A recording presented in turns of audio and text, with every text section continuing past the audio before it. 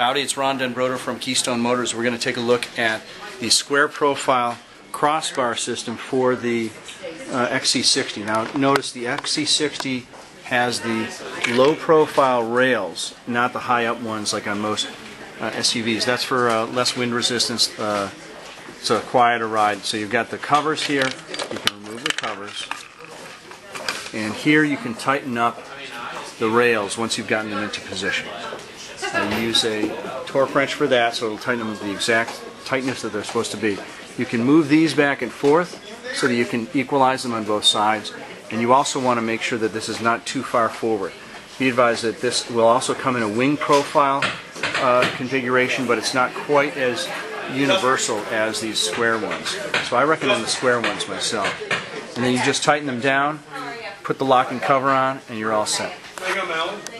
Okay, now we've placed the bike holder on the square profile rack.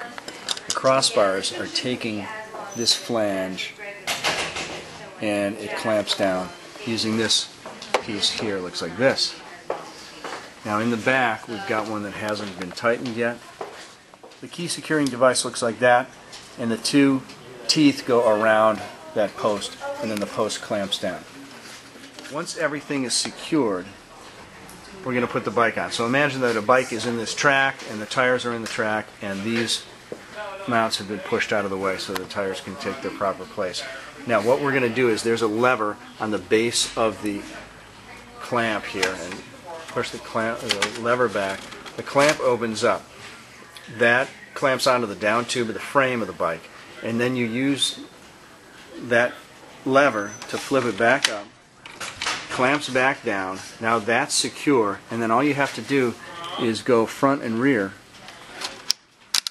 Feed these in. Make sure they're semi-snug. Same thing with the front, and just push it down so that it's snug. It's that simple.